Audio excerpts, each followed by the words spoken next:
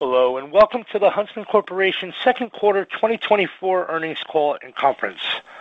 At this time, all participants are in listen-only mode. If anyone should require operator assistance, please press star zero. A question-and-answer session will follow the formal presentation. You may be placed into question queue at any time by pressing star one on your telephone keypad. We ask you please limit yourselves to one question and one follow-up, then return to the queue. It's now my pleasure to turn the call over to Ivan Marcuse, Vice President, Investor Relations and Corporate Development. Please go ahead, Ivan. Thank you, Kevin, and good morning, everyone. Welcome to Huntsman's second quarter 2024 earnings call. Joining us on the call today are Peter Huntsman, Chairman, CEO, and President, and Phil Lister, Executive Vice President and CFO. Last night, on August 5th, 2024, after the U.S. equity markets closed, we released our earnings for the second quarter 2024 via press release and posted it to our website, huntsman.com. We also posted a set of slides and detailed commentary discussing the second quarter on our website. Peter Huntsman will provide some opening comments shortly, and we will then move to the question-and-answer session for the remainder of the call.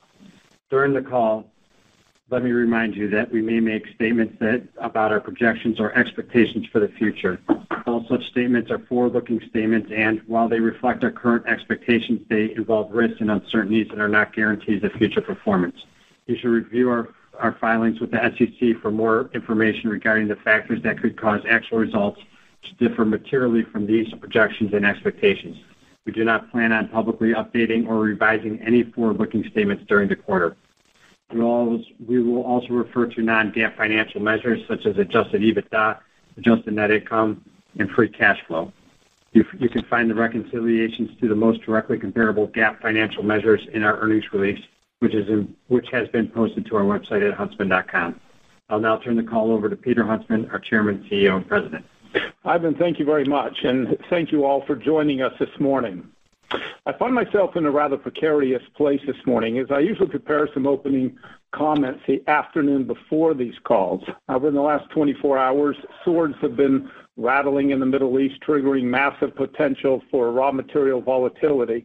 And over the past few hours of trading, trillions of dollars, yens, euros, and RMB have been wiped out, and consumer confidence has been reforecasted more times in the polling data for the upcoming presidential election. All of that being said, after 5 quarters in the chemical industry of massive inventory adjustments, plummeting margins, and a tidal wave of Asian-based oversupply, these most recent events seem quite calm. Our cost initiatives that have been ongoing for the past 3 years are paying off as we've stayed ahead of inflation. Our focus on cash generation delivered over $50 million of cash flow from our operations in the second quarter. As we outlined plans in the previous earnings call, our volumes year over year and quarter over quarter were up across the entire business by 9% and 8% respectively. This volume improvement took place as we were able to increase margins and earn what we projected from our previous call. While I continue to be concerned with Europe's highly successful policy of deindustrialization and excess chemical capacity flowing out of Asia, the single largest catalyst for margin improvement for Huntsman would be a resurgence of commercial and residential construction demand. This will not fully happen until interest rates drop below their current levels. I believe that events in the past few weeks have increased the likelihood and timing of a rate decrease. Presently, third quarter order patterns seem flattish to the second quarter. We remain cautious regarding the second half of the year. At the present time, it's simply too early to have a clear picture of the fourth quarter. That being said, inventory in the supply chain remains low. Our construction, aerospace, infrastructure, power, and elastomers businesses continue to improve. We will stay focused on costs and cash management is our priority. With that, let's open the line up for any questions. Thank you. We'll now be conducting a question-and-answer session. As a reminder, we ask you please ask one question, one follow-up, then return to the queue. If you'd like to be placed in the queue, please press star one at this time. If you'd like to remove yourself from the queue, please press star two. One moment, please, while we poll for questions. Our first question is coming from Michael Sisson from Wells Fargo. Your line is now live. Hey, good morning. Nice quarter there, Peter. In terms of MDI industry operating rates, I think last quarter you noted that we were at the cusp potentially of getting better pricing. I think you said operating rates are in the mid-80s. Any thoughts of where we're at now in July and how you think that's going to shape up as we head into the rest of the second half? Yeah, it's somewhat of a squishy number because there's not a lot of reliable data that's transmitted in real time. I would say that we probably have seen a few percentage points drop in Europe, probably a few percentage points tightening in Asia, and the Americas basically, I'd say, stayed flat since the second quarter. I'd say that in the second quarter, we probably were going into the second quarter, we're probably in the mid-80s, on the weak mid-80s. And I think now we're probably still in that mid-80s, but perhaps a few points stronger. Overall, I think trending in the right direction, but moving along ever so slowly.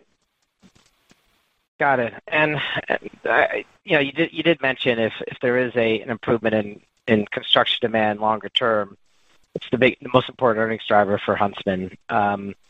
Any thoughts where you think you've had a lot of cost savings, where you think polyurethanes EBITDA can get back to in the event that hopefully demand resurges over time?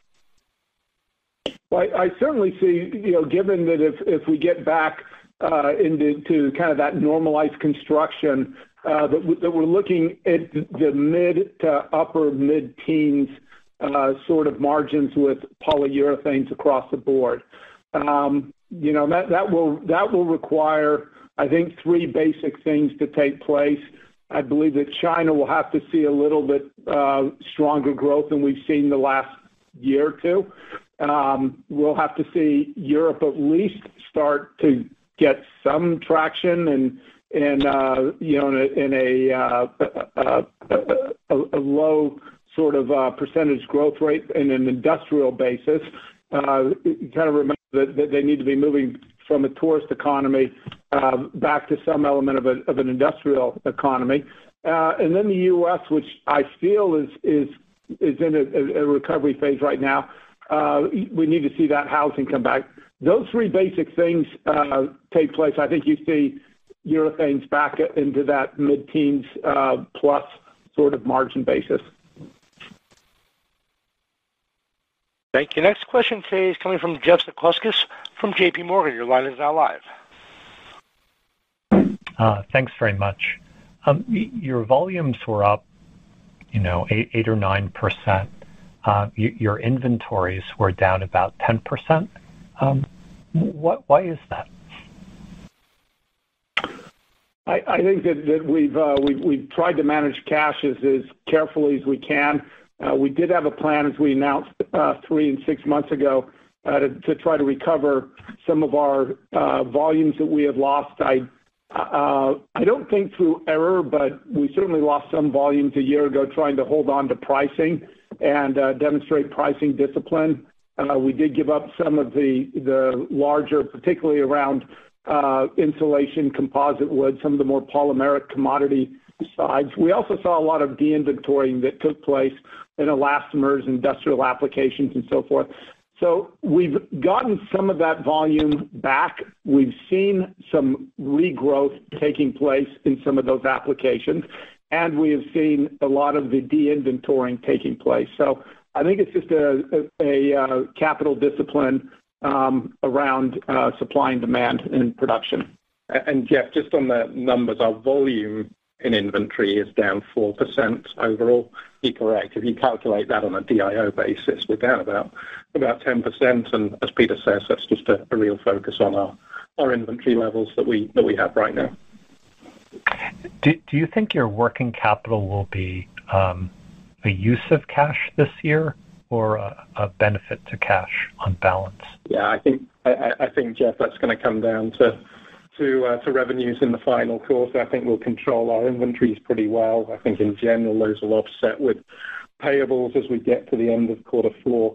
And I think it's going to come down to receivables and just the level of activity that we see in quarter four this year versus last year. And as we said in the prepared remarks, we've probably got about $100 million of year-on-year free cash flow benefits outside of any movement that we see in working capital, and that's our focus. I will just note, in addition to that, the lack of de-inventoring that we're seeing this year versus last year is giving us a little bit better predictability in supply and demand orders and so forth. Thank you. Our next question today is coming from Patrick Cunningham from Citi. Your line is now live. Hi, good morning. So the polyurethanes guide is, calling for flattish EBITDA quarter on quarter, despite maybe 15 to 20 million in discrete headwinds and relatively stable volumes. How should we think about, variable margin improvement throughout the quarter, and if there are any particular regions you want to call out that, might be stronger than others? Yeah, I think it's largely going to be flat. I mean, there'll be some give and takes. We experienced an outage in our Rotterdam facility in which we're just now starting to restart the facility and coming back online. We've got to rebuild some inventory there. We'll see a little bit of headwinds on the Chinese joint venture that we have around propylene oxide. And, we hope to see some volume growth and pricing momentum that continues into the third quarter. And I think some of that's going to be offsetting each other, a little bit of seasonality. That'll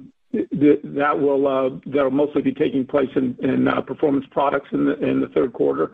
So, yeah, I think a lot of give and takes. As I said in my prepared remarks, it's probably going to be pretty flattish. Well, one item to consider, Patrick, on the bridge for polyurethanes from Q2 to Q3, we will aim to have an inventory build towards the back end of quarter three. We've got a turnaround in the fourth quarter that will necessitate some inventory build, which will give us a one-time benefit on EBITDA, which will reverse out. And that's probably between $5 and $10 million, which will reverse out in the fourth quarter. Understood. Very helpful. And then, with price mix down 10% year on year for advanced materials, were there any areas of structural pricing pressure, or was this mostly mix impacts? And if you have any detail on how we should think about it for the balance of the year, that would be helpful. I think that virtually all of that is mix. Demand trends continue to be very strong in advanced materials, very solid, and we're seeing the gradual recovery of aerospace. I do mean gradual because there are to continue to be plagued with some supply issues in aerospace, but by and large, it's been a very consistent and very reliable end of the business. Thank you. Next question is coming from Vincent Andrews from Morgan Stanley. Your line is now live. Thank you, and good morning. Peter, in your prepared remarks, you made a comment that lower interest rates, you're not so sure would actually improve your operating environment in Europe. I was wondering if you could just color that in a little bit. No, okay, well, maybe I meant that came out a little bit backwards. I think the lower interest rates are going to particularly impact North American construction, housing, commercial construction, and so forth. I do think that lower interest rates will impact Europe. I just don't believe that it will be nearly as material to the bottom line. We certainly would welcome that in Europe, but I don't think it's going to be nearly as material as it will be in the United States. And is that just a function for you of your exposure being larger to building and construction in the U.S. versus Europe, or is there something else that's causing that? Yes. Yes, and I think as we look at and we track multifamily, single-family construction, so forth, and we look at the housing inventory of how many homes are in the market, how many homes are available. Let's go through the typical housing data.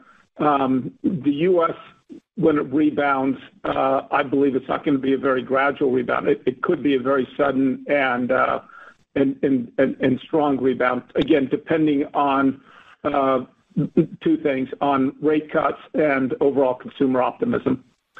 For North America, construction's about a 60% exposure. Europe's about 50%, but it's very different, as Peter says. In Europe, in general, it's aligned with commercial construction, whereas in North America, it's relatively balanced, but with a greater proportion of sales into residential. Okay. Thanks very much. Appreciate it. Thank you. Thank you. Next question today is coming from Frank Mitsch from Fermium Research. Your line is now live. Hey, good morning. Peter, one of the priorities in 24 was to get the volumes up, and clearly that's been a success. But, price mix in the second quarter faced a very easy comp and obviously came in on the negative side of the ledger. 3Q faces another easy year-over-year comp. How should we think about the progression of price mix in 3Q and beyond, and what will it take to get it back to neutral, if not positive? Well, it's going to take a combination of capacity utilization, overall demand, and mix of the products we're selling. The combination of those three. And as short of a cataclysmic economic event, I remain bullish that we're going to continue to see a gradual improvement that's taking place in the business over the course of the next couple of quarters. I think price mix was mostly built in, Frank. If you look at the sequential quarter one to quarter two in general, that was relatively neutral. That's right. Yeah, I did pick that up. And then North America polyurethane volumes up nicely in 1Q, up nicely again here in 2Q. Over 20% in both of those quarters. Does that continue in 3Q? That level of improvement in polyurethanes North America? Most likely, yes. Again, kind of basing what you said earlier, we're starting it on a very low basis as to where we were a year ago. But no, I think that we will continue to defend our market share and we'll continue to win back business. Thank you. Next question today is coming from David Begleiter from Deutsche Bank. Your line is now live. Thank you. Good morning. Peter, if the recent drop in oil prices holds, could there be a benefit tailwind to your earnings in the back half of the year? I'd like to think that would be the case, but we are seeing areas around refining where we've seen crude prices coming down and benzene prices going up in some cases. Now today's benzene's down to $3.50-ish as I look at it today. In the second quarter, it was up around $4. So, yeah, I mean, as I look at some of these prices, I look at some of the published prices around chlorine and caustic, not that I give those published prices much credence, but, you are seeing stability in certain areas that seemingly are somewhat detached from crude oil. But I think by and large, falling crude prices should give us some tailwind. For benzene, David, it settled at $3.80, the contract for August, so it was still relatively high relative to the spot price. We tend to pay the contract price, so it really for us is all about how benzene then moves during the month of August and how it settles for September and beyond. Very good. And just in advanced materials, Peter, we're thinking about the bridge to 25. Could this be a sizable uplift in earnings in the segment as some of the mix issues and raw material issues get grandfathered and the volumes pick back up? I should certainly hope so. I think that, again, we're going to need some tailwind in all of the three areas. But as we look at the cost initiatives, pricing, some of the R&D initiatives that will be coming into the market, yes, I believe that as we get into 2025, again, barring some major change, it ought to be a year of improvement for us. Thank you. Next question is coming from Mike Harrison from Seaport Research Partners. Your line is now live. Hi, good morning. Was hoping that you could talk a little bit about the competitive dynamics that you called out in performance products. You said that those negatively impacted margins. What exactly is going on there, and do you expect that negative impact to persist into the second half? Yeah, well, our performance products, mind you, is really in two major product groupings, and then you get into sub-product groupings and geographies from there. That would be our maleic business and our amines business. Our amines business, it continues to hold up quite well. Maleic in North America, again, this would be the raw material going into unsaturated polyester resin and so forth, is holding up quite well. Where we're getting hit hardest in Performance Products is maleic, specifically in Europe, where we're seeing I think the wording I used was a tidal wave of Asian-based maleic that's going into Europe. Europe also has very low duties comparison to the U.S. in maleic. Maleic coming into the U.S. has about a 28, 29% duty protection, whereas in Europe, I believe it's around mid-single digit sort of numbers. So again, getting back to that industrial policy, that we look for in Europe and so forth. But that's really the area of greatest competition that we're seeing for Performance Products. All right, thank you for that. And then on Advanced Materials, it really sounds like this is becoming a significant focus area for M&A. Curious what the acquisition pipeline in Advanced Materials looks like at this point, and could we expect some acquisition activity yet to come this year? Well, we're looking at that pipeline probably picking up a bit. I mean, I think there's across the board, there's a lot of assets right now that are owned by private equity that are kind of getting to the end of a multi-year sort of a hold, where a lot of these companies, I think, are going to be bringing assets to the market. Having said that, Advanced Materials is unique in that if we were to go out and try to buy MDI capacity, for example, in polyurethanes, we wouldn't be able to do that for antitrust purposes. Performance Products were already the largest in North America, and maleic and hydride and so forth. When we look at Advanced Materials, we see an opportunity both of vertical and horizontal integration that really makes it a target-rich environment. This is a business that I think is extremely core to our business. If we want to look at a business where we want the rest of the business to have the sort of earnings profile of a 20-ish, high teens sort of margin, EBITDA margin business.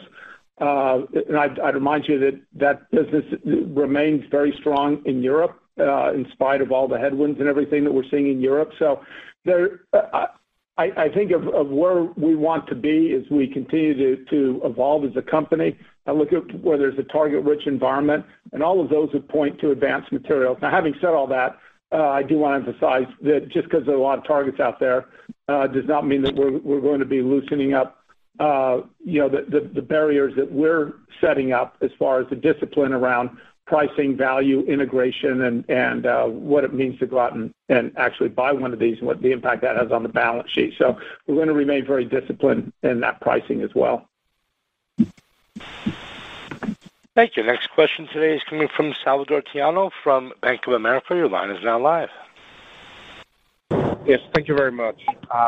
First, I wanted to revisit a little bit the polyurethanes guidance, because actually I would think when you're taking into account the force majeure or the PO/MTBE turnaround, it looks like actually like for like it would have, you're pointing to much higher earnings in Q3 than Q2.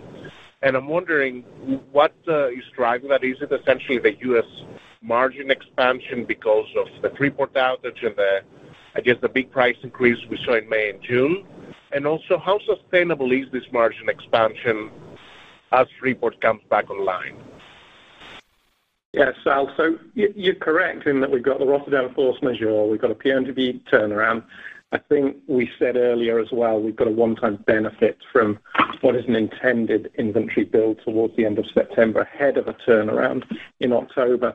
Any benefits that we're getting tend to be in PU Americas when you compare quarter two to quarter three, driven by a little bit of volume, but as you indicate, we've also got some pricing traction in the United States with our price increase, which should improve unit variable margins as we go through the quarter. So it's really North America plus those other pluses and minuses that we gave earlier to bridge the quarter two to quarter three. Okay, and can I ask also a little bit about the adhesives business in Advanced Materials that you highlighted? Can you provide a little bit more color there about applications? Is it the box-based adhesives, and also what's the difference, I guess, in the outlook versus your composite business? Because I would assume that also that is driven by aerospace OEM, but the outlook, as you said, there is much better for this year. Yeah, Sal. So I think what we highlighted was our infrastructure coatings business in advanced material. I mean, there's 5 elements overall to advanced materials: our power business, aerospace, our automotive business, industrial, and our infrastructure coatings business. The infrastructure coatings business tends to be a little lower margin business. That drove us down from a price mix combination. In terms of adhesives in particular, that's where we're putting interior applications into aerospace, and that has grown for us pretty much double-digit during the course of this year. It's offset some of the slower growth that we've seen more on the composite sides going into the wide-body aircraft, and has given us a lot of heart that I think we've said we should expect aerospace to return to pre-pandemic levels during the course of 2025. Thank you. Our next question today is coming from Josh Spector from UBS. Your line is now live. Yeah, hi, good morning. I wanted to ask around your early thoughts here around 4Q, and not necessarily pinning to a specific number, but just thinking about seasonality. I mean, we talked about some of the moving parts in polyurethanes, and you're seeing some pricing. Would you expect seasonality to be normal in fourth quarter? Should that be our base case? Or are there things that you would call out to say why it would be abnormal, maybe closer to stable versus what you typically expect? Thanks. Great question. My guess is probably as good as any, Josh. I would suspect this year that seasonality ought to be pretty normal compared to the last couple of years, with the exception of last year. And I base that solely on demand has been fairly steady. It hasn't been growing a great deal. It's been fairly steady. There's not a lot of inventory, just anecdotally, that I'm seeing in the supply chains. That's not to say that there are not pockets here and there and so forth, but typically at the end of the year, if you're sitting on a lot of inventory, customers and in certain geographic areas of the company will take that opportunity to deplete inventories and improve their working capital at the end of the fourth quarter. And seasonally, that coupled with seasonality. So from a seasonal point of view, probably 100% chance of certainty that Christmas and New Year's will come about. There will be a slowdown. As far as will there be a massive drawdown of inventory and so forth, there doesn't feel like there's a lot of inventory in the system right now. I think my biggest concern right now would be between now and the end of the year, where you've got kind of a couple of these big macro issues, be they geopolitical issues in the Middle East, U.S. elections and so forth. Consumer confidence, volatility in the stock market, consumer confidence somehow tanks in the fourth quarter, that could have a reverberating impact on overall demand. And I think that, in my mind, is probably the biggest uncertainty that's out there right now. But aside from that, I don't see at this point, I don't see a lot of areas of uncertainty and supply that's sloshing around. Thanks. That's helpful. And I just wanted to follow up on the point around cash deployment. So, while your leverage is higher now with depressed earnings, does that really delay any deployment into buybacks or M&A? I mean, I guess if you have normal seasonality, you're probably still in the fours through the rest of this year. So how do you think about that? I think the cash discipline you've seen in the first half of this year will most likely continue over to the second half of this year. I don't think that there'll be a lot of change therein. Yes, we're going to be very disciplined on capital spend. We're going to be spending freely on areas around safety and reliability. That's our license to operate. But discretionary spending and so forth, we're going to continue to be very focused on limiting that. If we do M&A, it's going to have to be something that fits very well, that makes a lot of sense of integration and shareholder value creation. And we want to make sure that we're able to guard the dividend, the balance sheet. Yeah, and as Peter says, I mean, our dividend right now is at 4.5%, so it's pretty competitive overall from that perspective. And you're right, Josh. I mean, our net debt leverage is 4 times really of trough EBITDA. I think we'd see ourselves at that $1.5 billion about that of net debt, and if you do sort of average cycle EBITDA, that'll bring us down to below our 2 level, which is what we try and ensure over a cycle. Thank you. Next question is coming from Alexei Yefremov from KeyBanc Capital Markets. Your line is now live. Thanks. Good morning, everyone. Peter, I was hoping you could update us on your spray foam story. How is your business doing this year, and if that business overall is gaining share from other forms of insulation? Well, I think, when I look at the comparison to spray foam versus other products, I look at it first from a very macro basis, and I look at some of the earnings of our peers and so forth. It feels like it's a pretty sluggish area of demand right now. And, we're optimistic about some of the government initiatives and standards and so forth that have been set and that will be coming in through 2025. There'll be, as those standards, tax issues, building codes and so forth really hit the bottom line. I'm quite optimistic about what I see in the pipeline. Presently, the higher crude prices, which is kind of where your polyurethane foam is based versus your natural mineral fibers, which are largely based on energy and natural gas prices. It's a competitive market out there right now. Thanks, Peter. And you reminded us of your commercial versus residential real estate exposure in the U.S. in prepared remarks. I was hoping to ask you if you see any signs of slowdown in commercial real estate, and also tell us what is the breakdown between maintenance and new within commercial? As we look at commercial in North America, just looking at the revenues, it's really about on the commercial side, which makes up about 40% of our overall business, 45% of our overall North American polyurethanes business. Of that, it'll be split about 1/3 retrofit, 2/3 new. Again, that's commercial. When I look at residential, that's making up of our polyurethanes business in North America on a revenues basis. That's making up about 55%. And of that's going to be about, of that number, it'll be about 3/4 that will be new and 1/4 that will be retrofit. Thank you. Next question is coming from John Roberts from Mizuho Securities. Your line is now live. Thank you, Peter. In advanced materials, what kind of vertical integration are you interested in? I assume it's primarily downstream and not going back into the upstream? No, we spent years getting out of the upstream. It'll definitely not, well, I should never say never, but it'd be a cold day in hell for us to go upstream.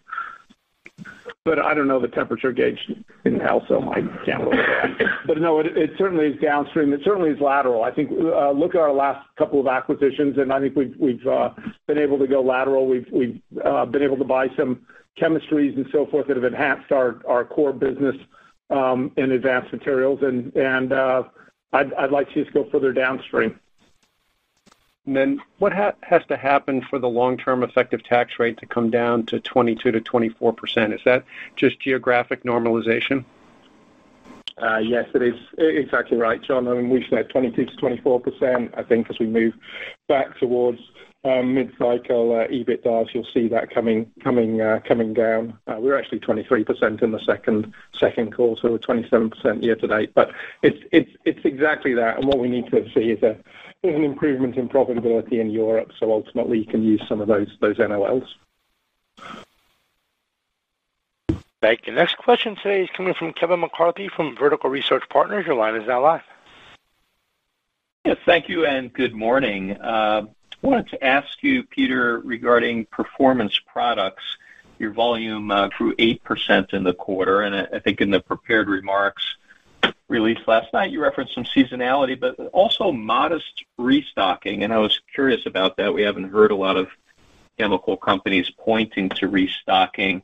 You called out coatings and adhesives and fuels and lubricants. So I was wondering if you could expand on that and maybe comment on your confidence or visibility that it's restocking related versus underlying demand pull or green shoots. Yeah, Kevin, great question. I think in the last earnings call a quarter ago, I said that you've got restocking, you've got demand. Higher demand is going to precipitate higher restocking, and eventually, if you look at kind of the bell curve with each of those on each end, you're going to get in this gray area in the middle, and that's, I think, an area where we always struggle. But typically, as demand improves, you are going to see people's confidence improve, and restocking will improve. So when I talked about modest restocking, we're seeing modest demand improvement coming back. A lot of that, particularly around some of the ag business in construction business, around performance products, is going to be around your spring planting, and there's going to be some seasonality in that. That's why we pointed out in third quarter we'll probably see some seasonality headwinds in performance products. But we're also seeing a nice return in demand in the fuel and lubes additives. Remind you that as we look back on 2023, that was an end of the business that unexpectedly got hit very hard. I should say unexpectedly, because a lot of that was inventory driven. And I think that we've seen inventories normalize, return to demand, come back, and that was a nice area of recovery we saw in this past quarter. That's helpful. And then sticking with performance products, I wanted to come back to maleic anhydride. I think you referenced some of the challenges there in Europe related to import pressure into Europe from Asia. I guess my question is, do you think that dynamic will improve in the back half of the year, given industry dynamics as well as the freight rates from Asia to Europe? One of the consultants, at least I think, pointed to a higher contract price for maleic in Europe in 3Q versus 2Q. So not sure if you saw that as well, or what your expectations are there, but it'd be helpful to understand a bit better. I have not seen any indications in the third quarter so far, and even going into the fourth quarter, that give me a whole lot of optimism around pricing for maleic in Europe. That's not to say that we're opposed to that price improving. I'm just not seeing those sort of indications. I think it might be more of a 2025 event. Look, you're going to see when you see some of these trade routes change and shift between going up through the Suez Canal versus going around Africa and so forth. That's going to cause a month or two of pricing volatility, supply and demand, but eventually the product's going to get there, right? So, and when you start, you take a bunch of shipments and you put them around Africa versus up through the canal, and you'll reopen the canal, you can see a scenario where we get too much coming in at the same time. So I wouldn't put a whole lot of long-term cure, if you will, around shipping costs and logistics and routing and so forth. Fundamentally, as the Chinese economy improves and Chinese domestic demand improves, more of that maleic will stay in China and will not need a home in Europe. And that will probably be what will help European prices more than anything else. Thank you. Next question is coming from Hassan Ahmed from Alembic Global. Your line is now live. Morning, Phil and Peter. Peter, question, just wanted to revisit volumes in the polyurethane segment. Obviously, on a percentage basis, strong growth over there, particularly in North America. I'm just trying to get a better sense of, despite, you mentioned that obviously we're coming off of a low base. How far away are we, be it by region, be it globally, from reaching more normalized levels of volumes? I think that is a good question. I think that you've got to see that normalization. Again, we need to see recovery in the residential construction markets, and I believe that as we see that gradual improvement take place, it certainly is something that we would hope would have returned in 2025 as we kind of get through the rest of this year. Understood. And just sort of, carrying on with the construction side of things, obviously we saw the rate cut on the ECB side, and it seems, the rate cut's imminent here in the U.S. I mean, internally, as you take a look at, historic trends and your own sort of numbers and the like, I mean, what sort of lag is there between a rate cut and you guys seeing the benefit from that in your, demand numbers, profitability numbers, and the like? I think it's probably, depending on the time of year, the size of the rate cut and so forth, but you're probably talking about, two quarters or so. It's not going to be the next week or the next month. But as the rate cuts come down, you will see optimism among builders. You will see gradual pickup of inventory and so forth as people feel more confident about investing in the future. And again, depending on the time of season and the size of the cut, you're probably looking at least 2 quarters to really see an impact on something like that. Thank you. Next question is coming from Lawrence Alexander from Jefferies. Your line is now live. Hi, this is Dan Rizzo for Lawrence. Thanks for taking my question. You mentioned being disciplined with CapEx. I was just wondering if you have ample capacity to meet any resurgent demand that could occur after rate cuts, or if things go back to a kind of a stronger restock cycle in all 3 segments. Yeah, good question, Dan. Simple answer is absolutely. We're poised, set, and ready to go. Meet any demand scenario. Okay. And you also mentioned Europe being more dependent upon commercial construction, and a rate cut doesn't have as big effect. What do you think needs to happen from a macro standpoint to kind of, again, re-energize that region? To re-energize the commercial construction? Europe. Or Europe? I believe that Europe, if the question's around Europe, is going to be a question as much around consumer confidence and rate cuts as it is around anything else.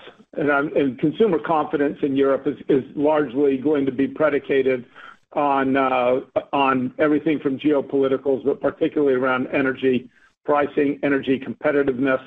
And when you see your utility bills that are going up 40, 50, 100% year over year, that's a lot of disposable income that's going to pay for a failed energy policy. Thank you. Next question is coming from Matthew Blair from TPH. Your line is now live.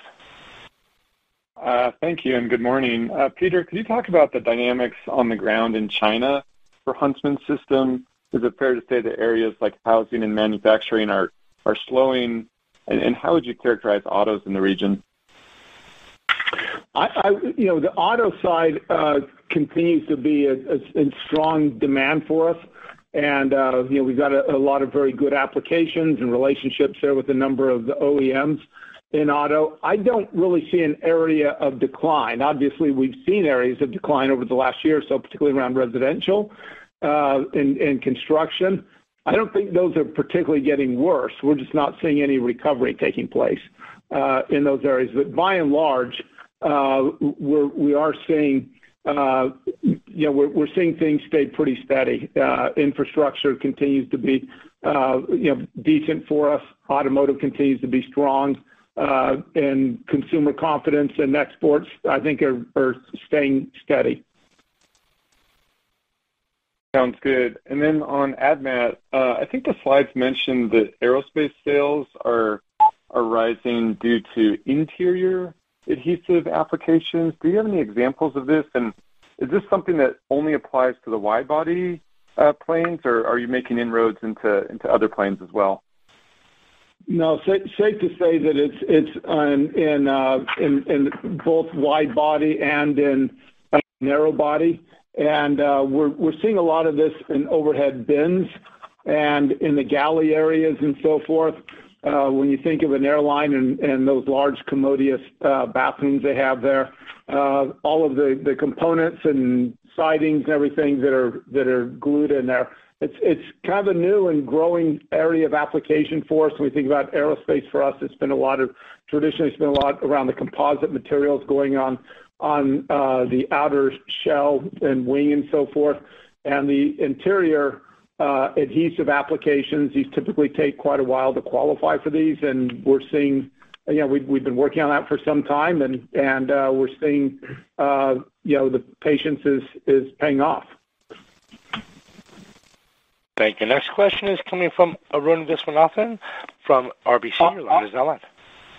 Operator, why don't we have this? It's a busy morning for a lot of people. Why don't I have this be the last question, and anybody else that has any other questions or anything, feel more than welcome to call Ivan or Christine. Certainly. Our final question today will come from Arun from RBC. Your line is now live. Great. Thanks for taking my question. I just wanted to go back to your earlier comments. Now, I understand that the interest rates could help in North America and maybe in 25. But again, I think Hassan was asking maybe where you are kind of in your normal demand levels. Would you say that you're seeing demand at maybe, say, 50% of normal or 60% of normal? How much recovery would you expect, I guess, over the next couple years? And, what's your visibility on are there any markers that you've seen recently that would tell you that we're either improving incrementally or getting worse? Thanks. Well, we're certainly, as we look at demands and we break that down on a segment for everything from appliances to composite wood to flexible foam, insulation, elastomers, automotive, spray foam, and we break down on a base-by-base, case-by-case basis. As we look at our internal capacity around the areas of construction, I would say that globally it's going to vary a bit. You're probably somewhere in the low to mid 80% capacity utilization in those areas of what I would consider to be normalized run rates. So again, some room for expansion, but certainly a lot better than where we were a year ago this time. Thank you. We've reached the end of our question and answer session. And ladies and gentlemen, that does conclude today's teleconference and webcast. You may disconnect your line at this time and have a wonderful day. We thank you for your participation today.